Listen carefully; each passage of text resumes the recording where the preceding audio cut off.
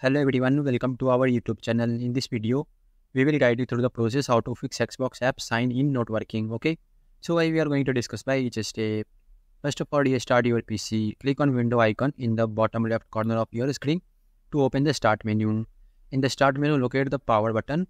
Click on power button and then select restart option. Okay, and then check the service and startup setting.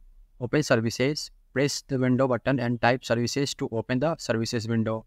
Scroll down to find the Xbox services and right click on each services and select start to ensure they are running. Okay, and adjust the startup setting. Ensure the necessary services are set to start automatically and right click on each service and select properties. Under the startup type, drop down and select automatic or automatic delay start and click apply and then OK.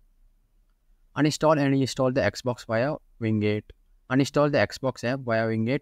Open the PowerShell and command prompt as an administrator and run the following command to uninstall the Xbox app. And after the uninstallation is complete, try starting the Xbox app again. Okay. And observe the reinstallation process. When you will start the Xbox app, you should see the new loading bar along the bottom of the app. Okay.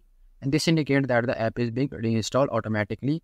After loading or complete, you should automatically sign in to the Xbox app and top left corner. Okay, so this is the all step. Thanks guys.